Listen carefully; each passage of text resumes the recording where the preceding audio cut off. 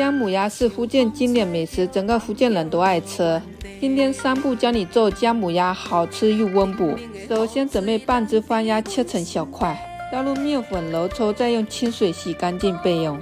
2. 准备200克的老姜切薄片，锅里倒入半碗麻油，倒入老姜，小火煸炒，把水分炒干，炒成微焦的状态即可。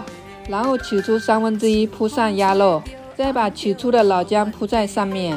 3. 倒入1包姜母鸭调味酱，这是闽南大厨按比例调配好的，记住了，不用加1滴水，倒入1碗福建老酒，扣盖水开，小火煲1个小时，中途翻2次面，防止糊锅。老姜去寒，麻油温热，鸭肉性寒，3种结合，不温不火，非常滋补。